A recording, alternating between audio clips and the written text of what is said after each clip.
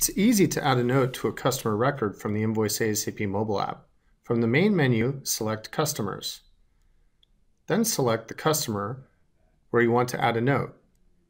Scroll down and tap on Notes.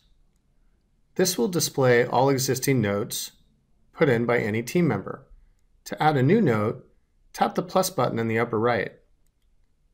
Then type in your note and hit Save. If you get stuck or need help with anything at all, please get in touch with our support team.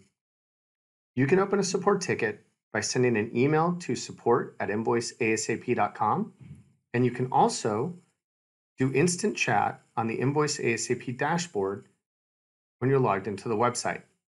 We're always here to help you.